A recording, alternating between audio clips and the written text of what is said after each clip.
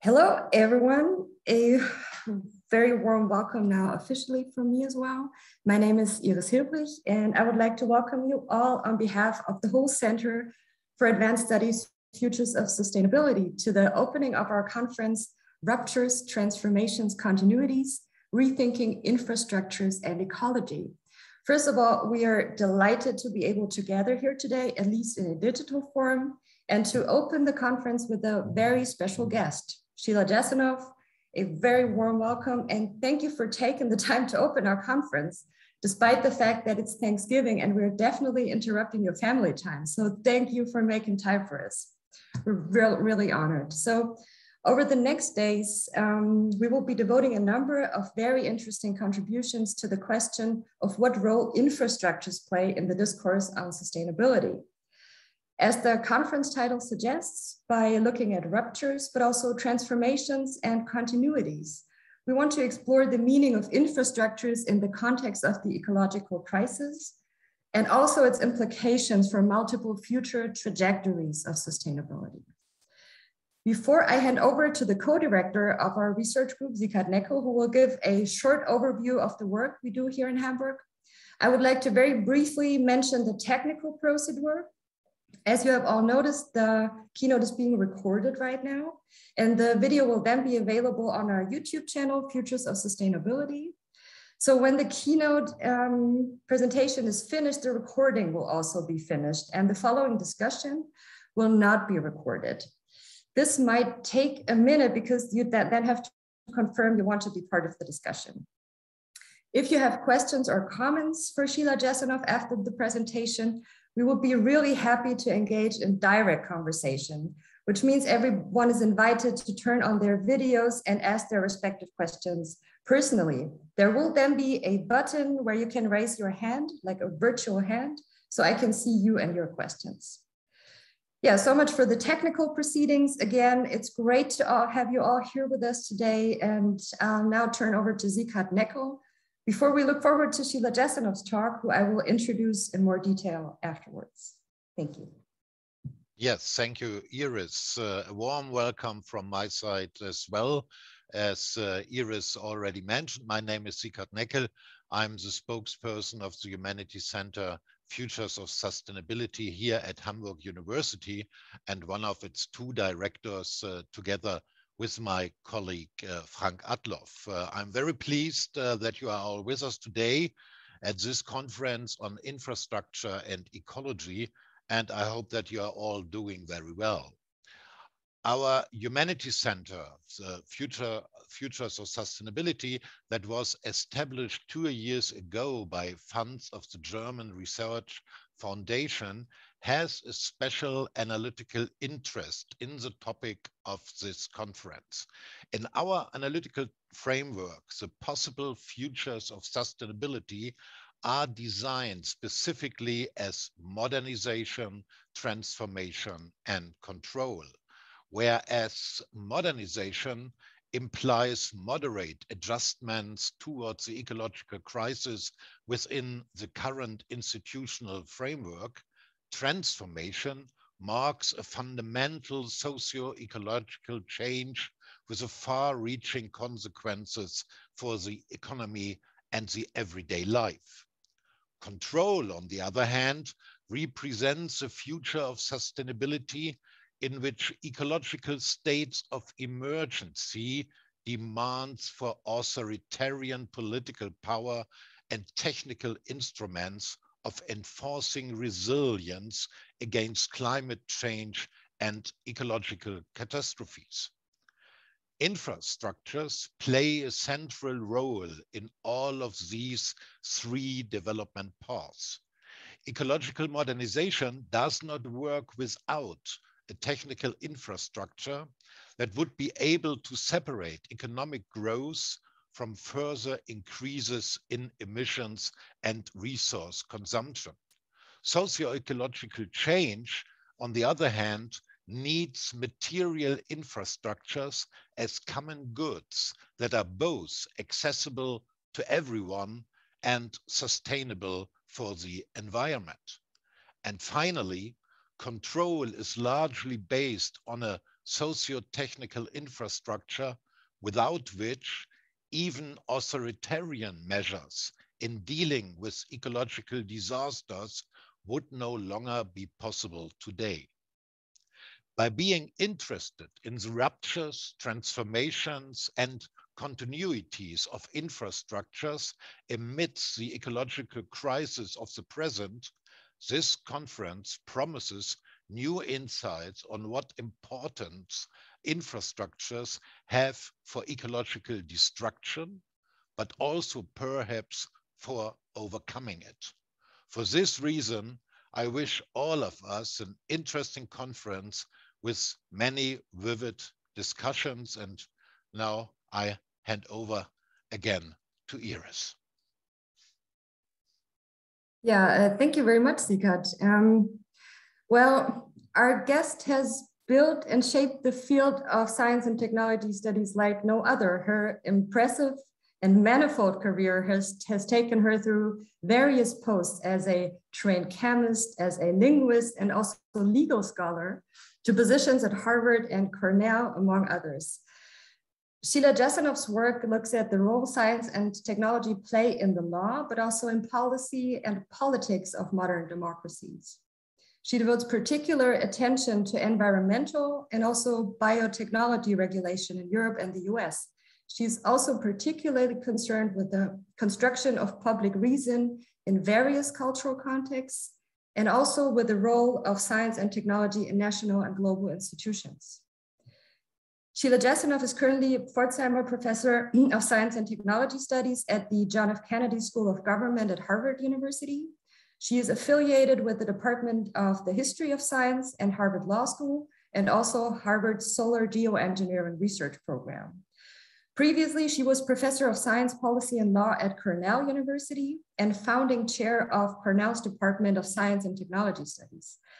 At Harvard, she founded and directs the Kennedy School Program on Science, Technology, and Society, STS. She has also been a visiting professor all around the globe, including places like Yale, Kyoto, Melbourne, Vienna, and Paris. In addition to countless awards, which I cannot all list here, such as the Hirschman Prize, the Humboldt Foundation's Reimer List Award, a Guggenheim Fellowship, a Cross of Honor from the Austrian government, and membership in the Royal Danish Academy, she is the author of 120 articles and author or editor of over 15 books. So from the multitude of publications, I would like to refer in particular to one book by Sheila Jasanoff on socio-technical imaginaries, which significantly shapes the work in our research center and also shaped the conception of this conference. In 2015, she co-edited a volume with Sang-Yoon Kim, which was published by the University of Chicago Press, called Dreamscapes of Modernity, Socio-Technical Imaginaries and the Fabrication of Power. So as outlined, we do not refer to sustainability as a normative category in our work, but the central question guiding our research here in Hamburg is how modern societies change when they are guided by different imaginaries of sustainability. So with the concept of socio-technical imaginaries, Jasanoff and Kim point to a blank space. They emphasize the importance of grasping and connecting socio-technical developments in modernity with the concept of imaginations. As social practices, collective socio-technical imaginaries are embedded in, quote, assemblages of materiality, meaning, and morality, end of quote. Thus, on the one hand, the material foundations of practices of imagining can be revealed, as well as the potential tensions that exist between different future imaginations of sustainability. Moreover, if socio-technical imaginaries have not yet stabilized, science and society alike still have an important role in shaping their future development. Sheila Jasanoff speaks here of the co-production of a specific social order in favor of other conceptions. So within the next 2 days, our conference wants to discuss the preservation, development, but also the potential disorder of infrastructure by different actors and practices against the background of specific imaginaries of sustainability. The latter are often seen as implicit starting points for the consolidation of structural change. At the same time, here again speaking with Sheila Jasanoff, these imaginaries are always dependent on the structures already in place, which continue to shape and constrain them. Sheila Jasanoff shows how infrastructures, imaginaries, and the scopes of actions bound to them thus have an interdependent relationship. So the potential struggles for multiple future trajectories of sustainability, which we're interested here in Hamburg, are thus always struggles for the modernization of, the transformation of, control over and through material, immaterial, and planetary infrastructures. We will talk more about the content of the conference tomorrow. So for now, enough has been said from my side. Sheila, we're honored to have you with us today with your presentation, Spaceship or Stewardship, Imaginaries of Sustainability in the Information Age. Thank you so much. The stage is yours. Thank you so much, Iris, for that kind and generous introduction, and Iris and Sieghart, both of you, for inviting me to this conference, which is really bringing together, I think, all of the central themes of modernity and what kinds of futures we should have and embrace. So it is, for me, a real pleasure and honor to be speaking to this group as well, and I'm looking forward also to the discussion that will follow the talk. So it's always a huge challenge, you know, what slice out of an ongoing body of work should one present? But since you say that the dreamscapes of modernity and the idea of imaginaries has linked up so well with the kinds of things that you're thinking about, I took that notion of imaginaries as central and thought I would, in a way, discuss with you or speculate with you about the normative underpinnings that we see in the kinds of transformations we see ahead. So before I start sharing the screen, I'm tempted to say something, you know, a little bit off the formal trajectory of the talk because of this background that you all are using for today's conference. So it's a highway interchange. And in a way, if you look at it from far away, it's really quite beautiful. It looks like a kaleidoscope. It looks like small bits of glass that have been arranged against a background. I mean, it could be an artwork, but I've been working on policy responses and social responses to the pandemic for the last 18 months or so in a large comparative study. And at the beginning, we asked all of our participating 16 countries to send us pictures.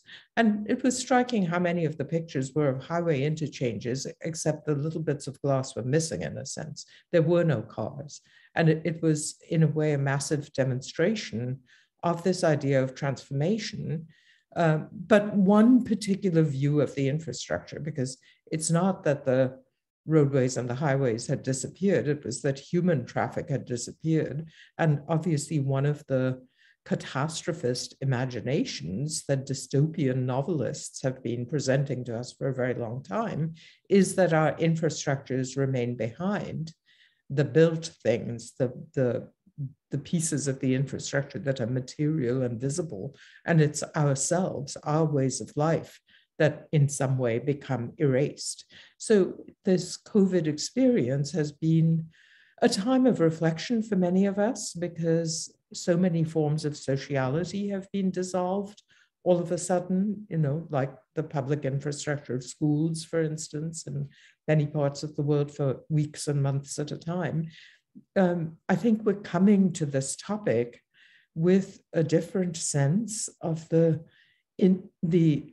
intertwining of the physical, the material, and the social, and the moral, the normative. So it's from that sort of recent experience that I want to talk to you. But with that, let me share my screen and move to the prepared part of this morning's presentation. So it was, of course, a challenge from the very beginning. I mean, what does one even take as a title for a conference that has such wide-ranging ambitions for the topics that it's going to take on. But these two words, spaceship and stewardship, for me, bracket many of the kinds of binaries and tensions that your conference, I think, will be attempting to dig into. And I want to dwell a little bit on both of these words and suggest that both have infrastructures. They are not merely conceptual words. I think in general, words that have meaning in society always have infrastructures attached to them, meaning-making apparatuses in some sense. And I think what STS contributes to that discourse is, whereas the humanities before may have thought that it was words in themselves or words in collaboration with other forms of art, I think science and technology studies puts the products of our scientific and technological imaginations completely in conversation with imaginations that are expressed in other ways by human creativity. So I'm going to be talking throughout about these interlinked infrastructures of materiality and meaning making and their normative stakes, what is attached to them.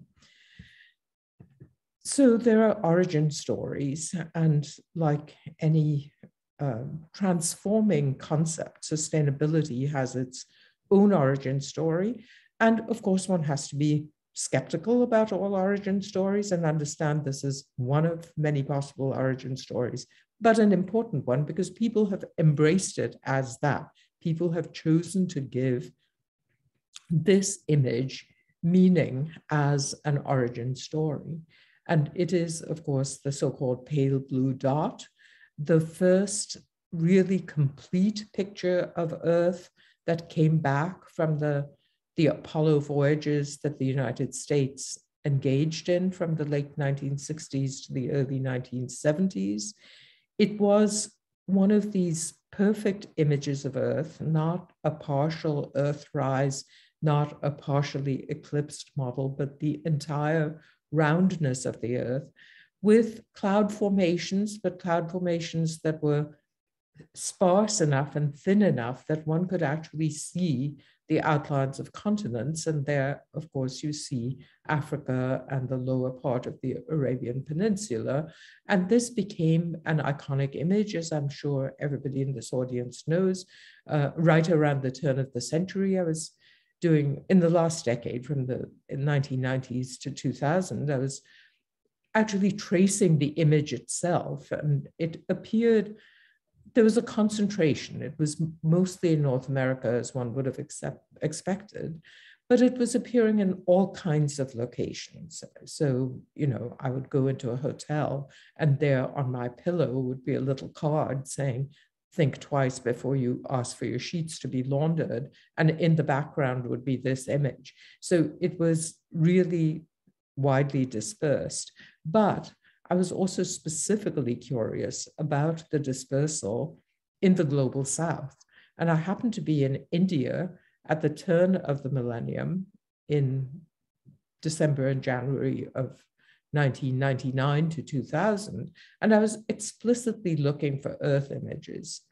And the only time in a tour of India that went from east to west and a little bit from north to south, I only found one image, one place where this particular image appeared, and it was in something that was advertising itself as an IT center in Calcutta, up many floors in an apartment block. Elsewhere, the millennium in India was full of Earth images, but they were pictures of the globe or of, in some sense, cartoon versions, circles with longitude and latitude lines drawn on them. So this spaceship pale blue dot image that was ubiquitous in America was almost nowhere to be seen in India. And that, to me, illustrated something about the role of infrastructures in conditioning our imaginations and the fact that these infrastructures that we operate with are radically different throughout the world. In any case, the image obviously had a transforming impact on the imagination of environmental thinkers.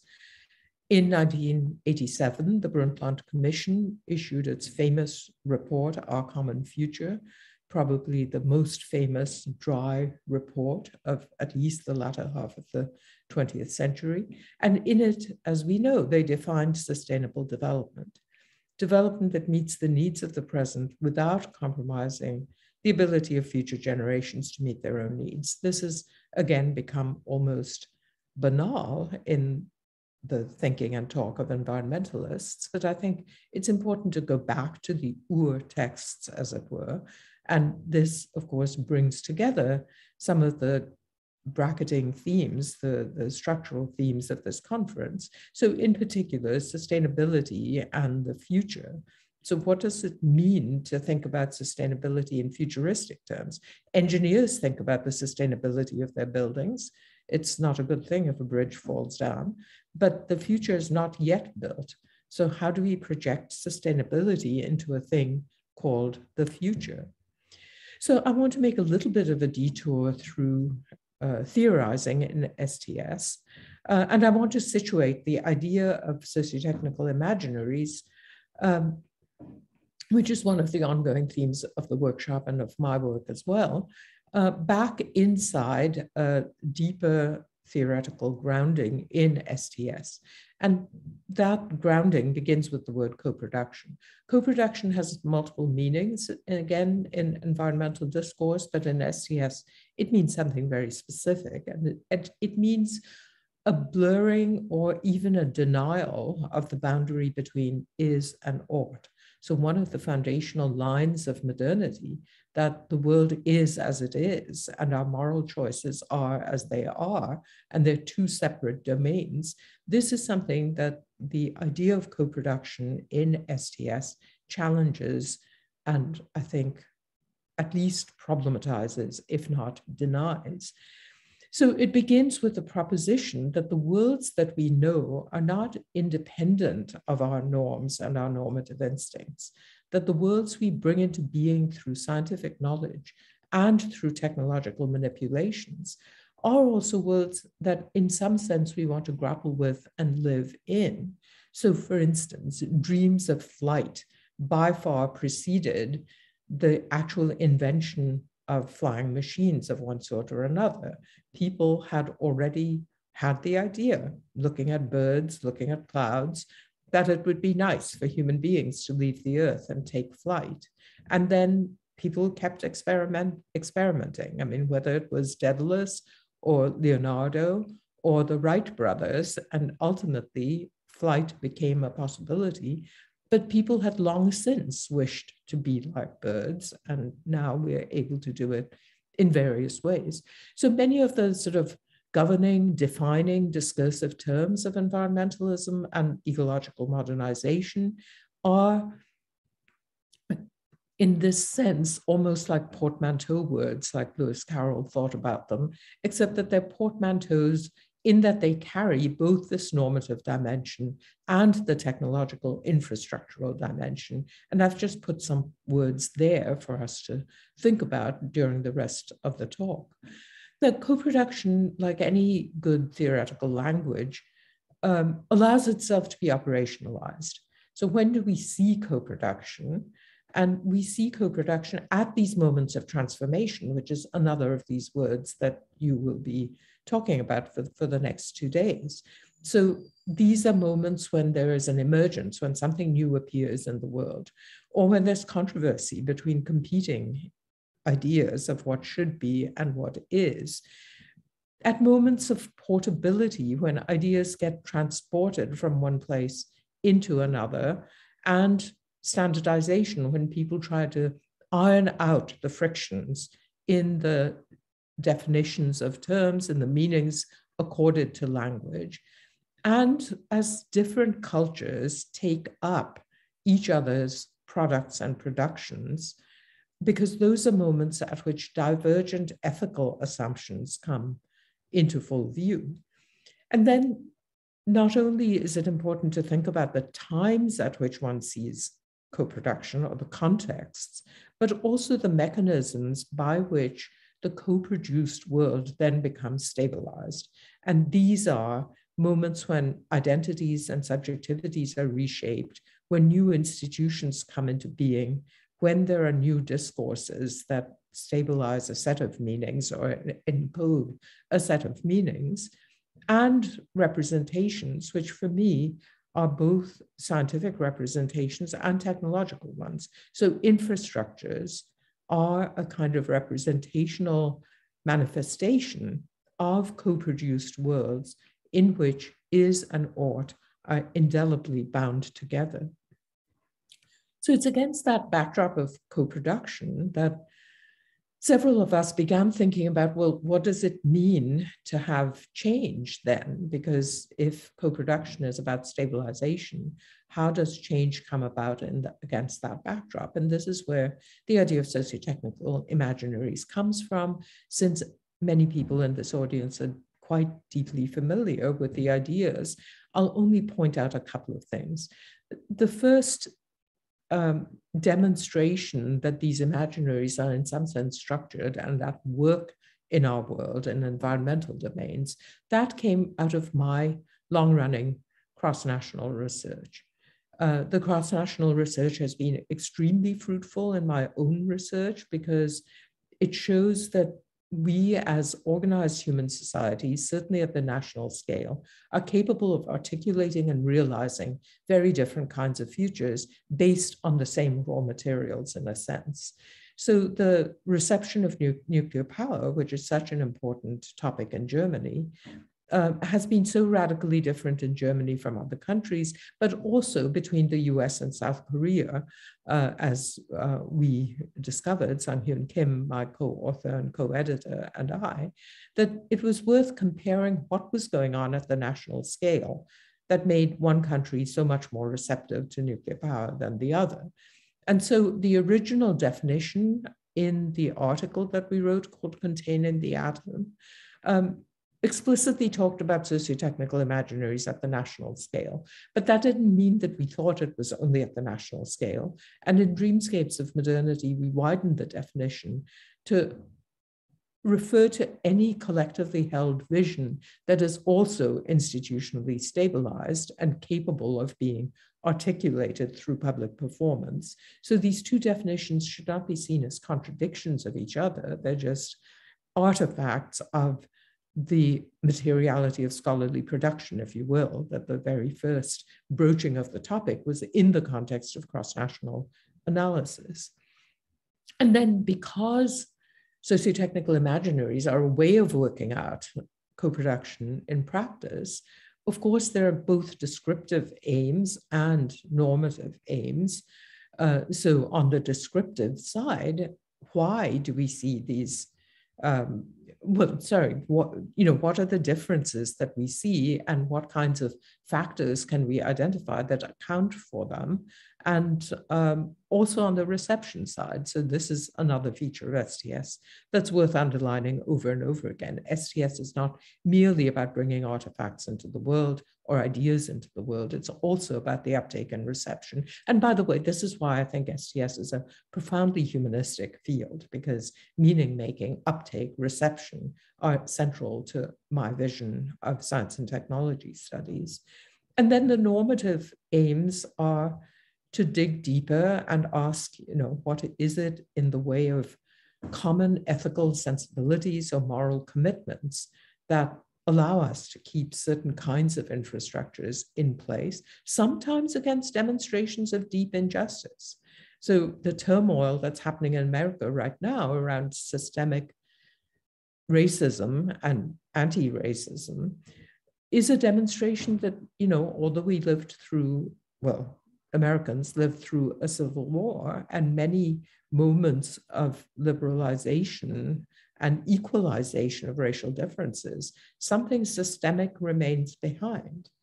And that is infrastructure. So what are those normative commitments that have not shifted in spite of other things having shifted? So they're deep inquiries in but almost a physical sense that you have to get into archaeology in the Foucauldian sense, and deeply embedded because they're institutionalized and almost become invisible in certain respects.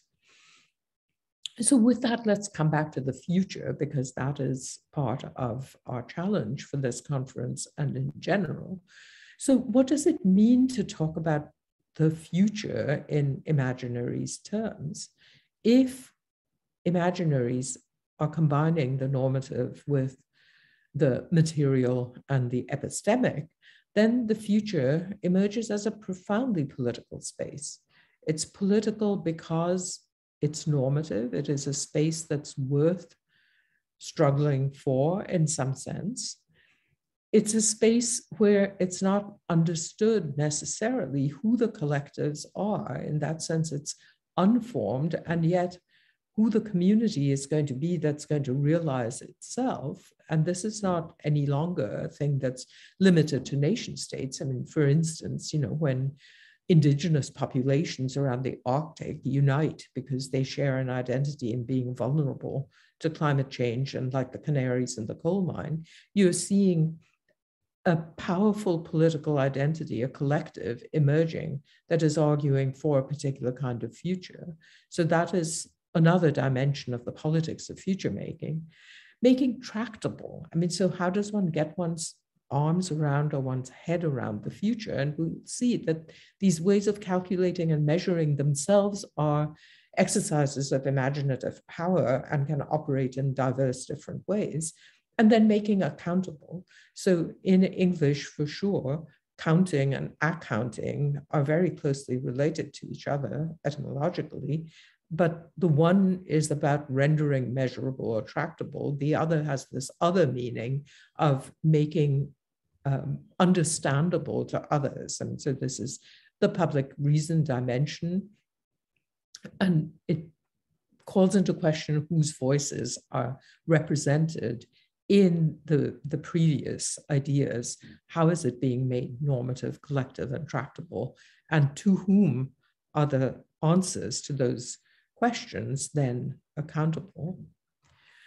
So that brings us to a lot of basic political questions, which I'll just run through quickly. I mean, so if we're talking about imaginaries, from what standpoint are we discussing this? And my first comments about the millennium in India go back to this point, that in India, there were millennial images of the earth, and I made a collection of some of them.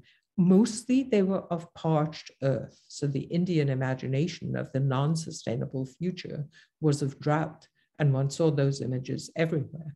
But the standpoint from which one wants to remake the future looks rather different if one is on the left-hand side as opposed to the right-hand side. A different thing, energy systems. Again, these are pictures taken at roughly the same time. A nuclear power plant in Wales, and of course, one couldn't even come near them, and cow dung patties drying on a hut roof in India. Different infrastructures, same world, but which is the baseline from which sustainability is going to be calculated and brought into being?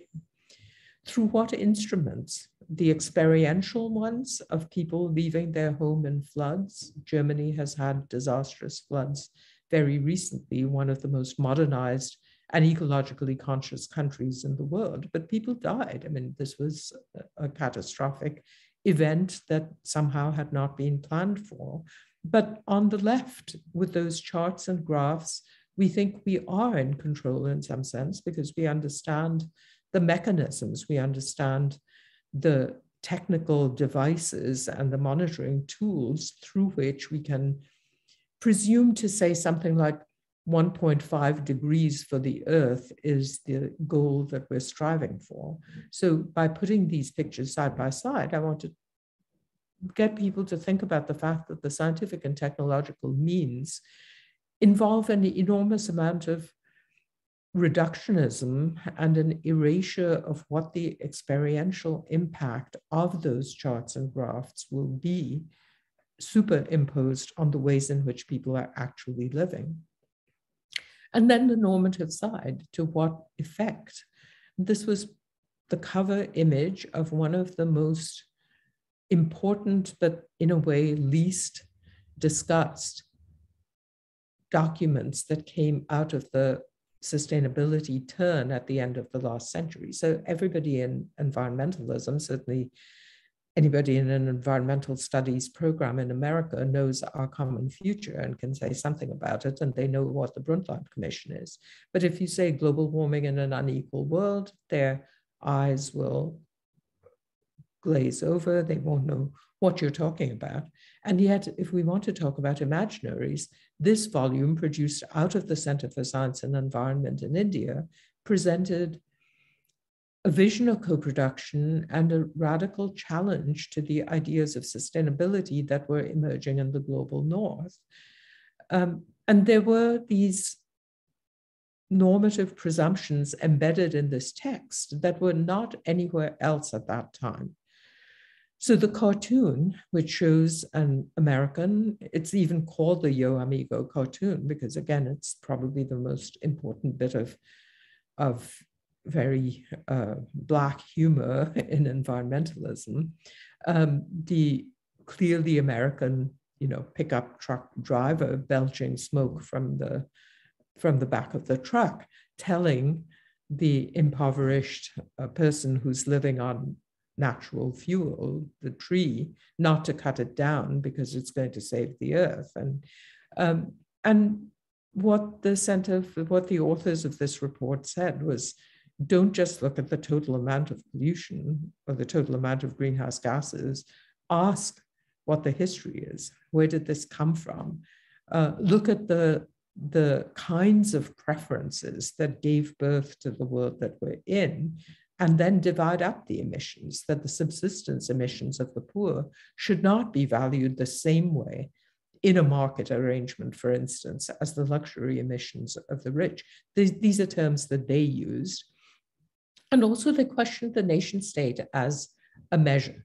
So why look at nation states? Why not look at per capita consumption? If we want a global collective, if we want to fight for a future, going back to my politics of future making, how should we look at people on the earth as individual people with consumption patterns, or as members of nation states and hence entitled to the same level of subsistence that they're used to as members of those national formations? So I want to dig a little more deeply into the work that was being done by this Center for Science and Environment as a jumping off point for looking at the competing imaginaries of Spaceship and Stewardship. So in 1982, two significant documents appeared. One was from the Center for Science and Environment, and it was called The State of India's Environment, the First Citizens Report. The way it described itself was that it was bringing back a report from the field, in a sense, because changes in the environment have a direct impact on the lives of people. So on the lives of the people, that's the important thing, not the planet or whatever, the lives of the people, particularly the poor, who are dependent on their immediate environment for their basic needs. So almost these words could be highlighted as elements in an imaginary. Who is the future for? Who is the environmental future for? But in the same year, the World Resources Institute, a think tank based in America, published its report on the environment. And in it, they said that the founders saw a need for an institution that would be independent and credible, not as an activist environmental membership organization, so not something like CSE, and would carry policy research, particularly in relationship to population and development goals. And that research and analysis has to be both scientifically sound and politically practical. So you see here terms that are very different in connotation from the terms on the left. So where lives of people, and particularly the poor, are highlighted, in the World Resources Institute, we're talking about populations, which are aggregate, and development, which is a very abstracted mode of speaking. It's not attached to particular identities, particular representations, and this idea of scientifically sound, so universalism to be achieved on the back of science and technology, which are to some degree taken to be universal. So there's a politics of knowing involved in these two documents, and I think that they are very relevant to our two imaginaries. CSE explicitly says that it's talking about India. So it's talking about the situation in a particular nation state. And within that nation state, it's a democratizing move because it suggests that the state has not been looking after the citizens' interests. So it's a citizens' report, bottom up, democratizing, attempting to get at the state, and it's not taking care of certain kinds of things. And then they stress that they do not accept outside grants, that this is entirely voluntary, and that it is the testimony of people. So it's a kind of witnessing that gives the authority to the contents of the report. The World Resources Institute, by contrast, says that its focus is on the world, and it allows international organizations to provide funding, foundations put the money in, whereas voluntary organizations are supplying the data on the CSE side. It's expert analysts that are looking at the data on the WRI side. And the values, both of these reports are co-productionist in a profound sense because they both say that they're standing up for certain values as well as for forms of knowledge. And those values are quite different from one another. So this is, this is way before the Me Too movement and way before various other anti-racism movements of this century, but self-reliant, non-hierarchical, and non-sexist are already values that are being embraced in this 1982 report in India, whereas independence and urgency, these are values that are being embraced in the global north, as illustrated by WRI. So within STS, there are traditions that help us theoretically understand the move that the WRI, the World Resources Institute, is making. And I go back to a foundational STS text, an article called Drawing Things Together in English by Bruno Latour. And in it, he talks about the way in which the WRI vision, the World Resources Institute vision, itself comes into being. So it has an infrastructure. And what is that infrastructure? So in this article, Latour talks about some very important things for him: obligatory passage points and centers of calculation, particularly centers of calculation. That term is very important in Latour's own thinking and in science and technology studies. But I would like to suggest that centers of calculation are themselves infrastructures for particular forms of imagination that we might wish to problematize and question. In the article, he describes the adventurer, explorer, La Perouse, whose image I showed you in that previous slide. And he goes on a mission, on an imperial mission through the Pacific for Louis XIV, the Sun King, with the explicit mission of bringing back a better map. So that bringing back already suggests that there is a center to which the knowledge returns. So then Latour launches into fable mode. One day, landing on an island, he meets with the Chinese and tries to learn from them. They know geography quite well. I mean, in a way, it's like the World Resources Institute experts landing in India, meeting the Center for Science and Environment, and finding, oh, they know their own geography quite well. So somebody can draw a map on the sand. This is almost a Borges moment. But another who is younger, I mean, why does Latour want him to be younger? There's a sort of progressiveness narrative built into this. You see youth setting aside age, picks up one of La Perouse's notebooks to draw the map again with a pencil. So this is a fable of science, and those of you who are familiar with Latour's work know that he places a lot of emphasis on science as making inscriptions.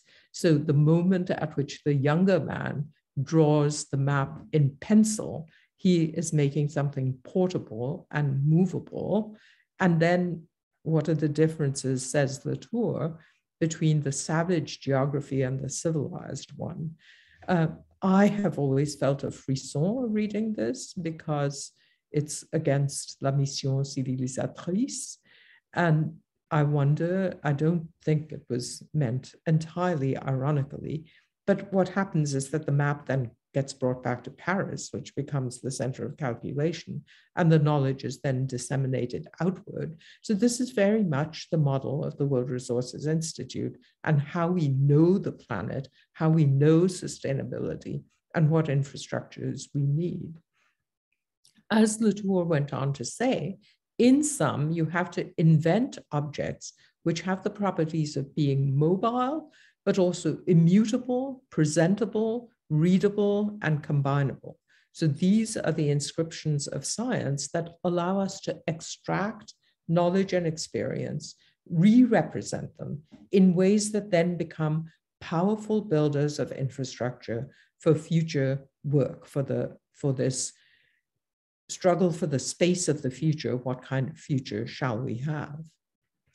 And of course, you need machinery, and the machinery of the reading has itself undergone massive development since these early days of the computerized revolution, or even this imagination of Buckminster Fuller, a prophet of Spaceship Earth. He wrote a book called Operating Manual for Spaceship Earth, and the Buckminster Fuller Institute in a way juxtaposes that original pale blue dot with what happens when you turn it into a calculable field. So I like this image, which they use on their website, because it almost presents in pictorial form what Latour is talking about in that drawing things together. I mean, you take the physical object and you abstract it and you render it calculable, mobile, portable, and then you get your powerful scientific representation. And it has been extremely powerful because I think it's at the root of the way in which we are being taught to think about environment now as part of a new age, an age called the Anthropocene, in which you can no longer separate the activities of human beings from the planet that we live on, and whose sustainability we are obviously concerned with. But what is humanity's role in that Anthropocene? And again, one can juxtapose a Latourian vision that if we have turned the planet into a machine for living for ourselves, at the very least, we should love our monsters, so we can fold ourselves into the molecular machinery of soil bacteria through our sciences and technologies. We run robots on Mars, we photograph and dream of further galaxies, and yet we fear that the climate could destroy us. And this is a paean against fear. We should learn to instead love our monsters and embrace the transformations. But it's worth setting Ulrich Beck against this Latourian vision. And in his vision, the Anthropocene was not necessarily a place where humans are in control. It's not just a matter of loving our monsters and embracing them. It's that we have lost control of the monsters. And in this short but illuminating essay called Anthropological Shock, he suggests, this is a theme that ran through his work, that we have lost sovereignty, that we're not sovereigns, partly because we've lost the sensory ability through all these processes of abstraction. How we know the earth is no longer a sensory matter. We do not have the residual sovereignty over our judgment. So, you might see Beck as kind of one playing out of the trajectory of the Enlightenment, that its progressive loss of control And you can see Latour as a playing out of the other trajectory of the Enlightenment, in which we become progressively more and more in control of ourselves and our fates. There's not a, I mean, let's come back to this in discussion, because it's not, what's important to me is that these thinkers embrace such radically different possibilities, but articulate them as if they are the future. I mean, so there's an as if element, which actually takes away agency on both sides. All right, so one of the things I'm sure you'll be talking about is in these projects, in these imaginaries, one of the things at play is the question of scale. Excuse me. And nowhere is the scalar component more immediately significant than in connection with geoengineering, which is one of these futuristic technologies, and designed to protect ourselves against the things that we have already done. And Joseph Amasco points out, in effect, without using this language, that geoengineering itself is a massive act of imagination. So programs for, and he says massive, carbon capture compete with imaginative chemical proposals to shift the atmosphere. And these are cumulative. We don't know if they're, what the consequences of this particular foray into the future will be. But these sort of scalar imaginations are very much with us. I think they are a descendant of that Apollo image, going through World Resources Institute and going through the kind of theorizing that led to the idea of centers of calculation, because here is a set of imaginations about planetary scale interventions that are going to save the planet from other unintentional planetary interventions that we've launched into across the previous couple of millennia, and especially since the Industrial Revolution. So science and technology travel, and those imaginations travel readily, partly through the work of these centers of calculation, as we've seen. But is that the only way in which things travel? Another strand of STS theorizing tells us that we should always be symmetrical, that we should not look only at what science is doing, but also at what society is doing. And maybe the question of how knowledge travels should not be limited to this idea of representing, abstracting, making portable, bringing back to the center, and then rediffusing it. Do things diffuse in other ways? And I want to suggest that the history of this Center for Science and Environment that I've already talked about is itself a kind of illustration of a very different form of diffusion, a diffusion through the normative line and not through the epistemic line. So the very first citizens' report that this group put together was so handmade that you open the cover and the first page is upside down, because the people who glued the cover onto the pages didn't know how to read the right direction of the page. And to me, it has always been emblematic of the Indian cottage industry starting point of that report.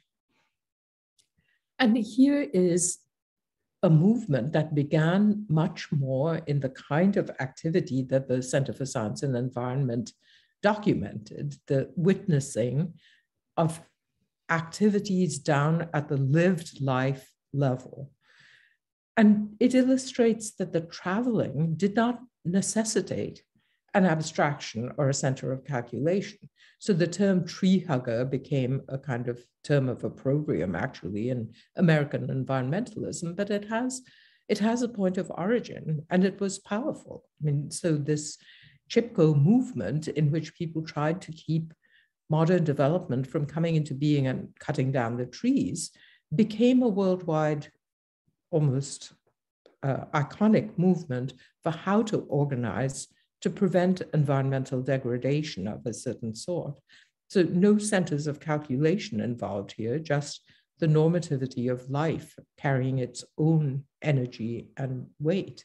And it's been incorporated into law and policy. And I'll just go through this very quickly because these texts are known to a lot of the people, maybe all of the people in this audience, but this is the stewardship side of things, that in addition to modernization, in addition to transformation, one should be looking at the parallel question of stewardship. Who is going to take care of the things that we do?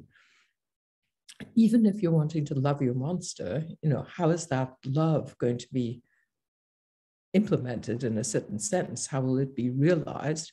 So the most powerful idea of stewardship is undoubtedly the notion of precaution. And here are just two of the definitions, which have been picked up in environmental law and policy. As this audience well knows, the origins of the precautionary principle are usually traced back to German environmental law, but then picked up in the Rio Declaration and the Maastricht Treaty, spelled out in more detail in the EU 2000 millennial communication on the precautionary principle, and then with words attached that are extremely important for any normative analysis. So it needs to be proportional, non-discriminatory, consistent, based on potential benefits and costs, subject to review, so accountable in some sense. And then there should be responsibility that's assigned for producing scientific evidence for a more comprehensive understanding. So this is almost a document that tells you how to organize the politics of future making. It gives you a set of normative understandings of how to organize the politics of future making. And in that sense, I think the EU communication of 2000 is itself a text in sociotechnical imaginaries, but it puts forth a much less aggressive version than most of the playings out of the idea of the Anthropocene, because it suggests that the mantra is reflection, and then it lays out some of the dimensions along which reflection should happen.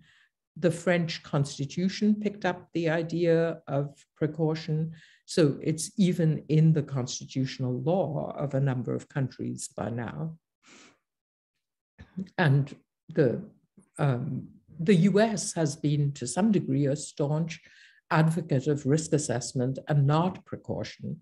But it's worth reminding ourselves that the very first major American national environmental law, the National Environmental Policy Act of 1969, was in effect written out of the same kind of spirit, because it said that the federal government must conduct an environmental assessment and write an environmental impact statement for every major federal action significantly affecting the quality of the human environment. So that is a precautionary move. And in it, just like in the European version, where alternatives must be considered, the NEPA law says that alternatives to the proposed action must be considered, and public consultation is mandated as well. So if you look at NEPA and if you look at the European law of nearly 30 years later, there are things in common, even though precaution has become one of these fighting words, and American analysts don't particularly like to work with it. All right, so with all of that as a backdrop, and to moving into the final few minutes of what I want to say, I want to show a site where these two different imaginations, the spaceship version as articulated through universal ideas of sustainability, come into contact with the stewardship idea, the who is responsible for the forms of life, who is actually living them, and who is ethically accountable to and responsible for them. So this Pavagada Solar Park, I visited this in early 2020. It was then billed as India's second largest solar development. Now, a solar park is capitalizing on the idea of renewables as the infrastructure of sustainability, that we should not be using non-renewable fossil fuels, which are in any event introducing dangerous elements into the Earth's atmosphere, but instead should be relying on benign energy sources such as wind and solar. So this is what Pavagada Solar Park looks like. And you arrive there, it's very dusty because it's in a very dry part of India, and yet it looks like a digitally rendered ocean stretching into the distance. So these are, of course, individual solar panels, and you could draw a supply chain back of each and every one of them. And there were Chinese crates lying around packing cartons, because this is so new, reminding you that the renewability of the sun depends on supply chains that are themselves perfectly social and geopolitical, even in their spread and dissemination. We met a person who was in charge of guarding this place. He let us actually come in, and this is my Indian environmental colleague, Leo Saldana, who was with me at the time. But the interesting story he told us was that he and his brother had been farmers on that land, but they had owned a substantial chunk of property, and it was profitable to them to rent it out to the solar park people with income coming back to them over the next 25 years. And he was getting more money, more assured money this way than he got out of farming. So he was quite happy to switch jobs completely and become the caretaker, you know, dressed in a completely different way, and now a representative of the entity that manages the solar park. But the key thing was that he and his brother between them owned enough land that when they leased it, the amount of rental income they got back was higher than what they were getting through farming. We went on and came to a nearby village where people started talking to the members of our group that spoke the local language and said, "Why did you come to visit? Look what you've done to our communities."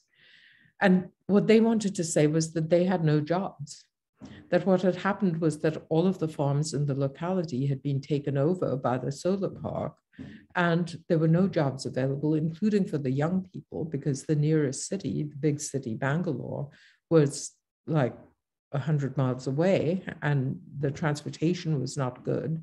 And so the immediate aftermath of installing this renewability in physical terms and in engineering terms was the non-renewability of these cultures that had subsisted on that land since time immemorial. They were, however, extremely friendly to us and insisted that we stay there for coffee before we could go back. So there was a form of renewability of sociality that we almost accidentally fell into, and it left me wondering about this term renewable that is so much a link between infrastructure and sustainability in a sense. So I want to conclude by asking this fundamental normative question: what should we care to sustain? My Pavagada experience put two different ideas of renewable side by side. Is it the cultural renewal, the renewal of society as it has been lived as far back as people can remember? Or is it the material renewability of the sun being converted into energy? And some of you will know this catastrophist film, The Day After Tomorrow, that imagines an Earth that has suddenly and drastically cooled in the Northern Hemisphere, so that ice has spread down to the level of Rome and below. And then in the New York Public Library, a group of holdouts who actually survived, they are the sort of pioneers of catastrophe. They are sitting there in the New York Public Library burning books to keep themselves warm. The director was German. And I've always liked this as a sort of crossover of so many strands that one might want to think about. So a German director making a Hollywood catastrophist film about very much a Northern European imagination of how the world ends. And they're talking in the New York Public Library. And so Elsa and Jeremy have this exchange. Jeremy wants to save a particular book from the burning. And Elsa says, what book is that? And he says, the Gutenberg Bible. Elsa says, you think God is going to save you? No, not God. So why is he protecting it? The Bible is the first book ever published. It represents the dawn of the age of reasoning. As far as I'm concerned, the written word is mankind's greatest achievement. So, you know, there is this spaceship stewardship thing in confrontation in a catastrophist moment in a Hollywood movie, and what comes out of it as being saved, or at least somebody's imagination of what should be saved, is the Gutenberg Bible. So what are we talking about on the stewardship side? What are the things that we should be caring about, and what are the things that the spaceship imagination, in a way, almost bulldozes over? So nature itself has a kind of modesty and regeneration. And if we had time, I would have wanted to talk about Sebald's, one of his last essays, in which he talked about the regeneration of destroyed cities after World War II, and how the flowers came back into bloom against bombed out sites. And there is a different imagination of nature, not the one of Pavagada Solar Park that says, let's harness this at the scale of the sun's energy. It suggests a more ecological approach, and ecology is, again, one of the themes that you're looking at in this conference.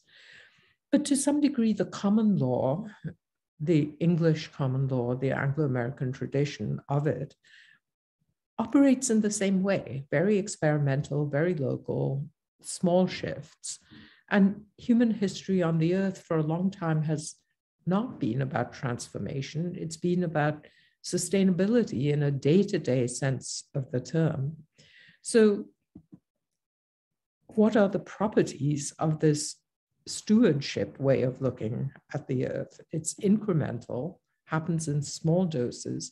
It's provisional because no permanent commitments are being made or promised. It's skeptical, not certain what the outcome will be. It's like pragmatist philosophy. Let's try it out and see what happens. And in that sense, it's experimental, acknowledges that whatever we're trying, these are not once and for all solutions. These are not silver bullets with which we will find sustainability and deal with climate change once and for all. It can be inclusive. This is something that the Indian Citizens Report was attempting to do, creating a picture of the problem through inclusivity by incorporating many voices, not through the centers of calculation and the abstraction and the representation. And then finally, with an idea of learning not from the disasters that have accompanied the more grandiose visions, but from the daily experience, the daily lived experimentation of building on what is now to imagine the future of what is to become. So with that, let me thank you for your attention and move into the discussion part of our session.